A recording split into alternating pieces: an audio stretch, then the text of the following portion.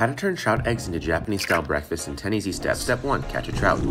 Step 2. Find trout eggs and be very surprised because you thought stock trout were sterile. Step 3. Clean the eggs. Step 4. Marinate the eggs for 24 hours. Step 5. Make some hot rice. Step 6. Crack a raw egg into the hot rice. Step 7. Add marinated trout eggs. Step 8. Add furikake seasoning and cover for a minute. Step 9. Uncover and dig in. Optional step 9.5. Add Korean side dishes. Step 10. Realize this is probably ethnically confusing because I'm adding Korean side dishes to a Japanese-style breakfast, but who cares because this stuff tastes so good.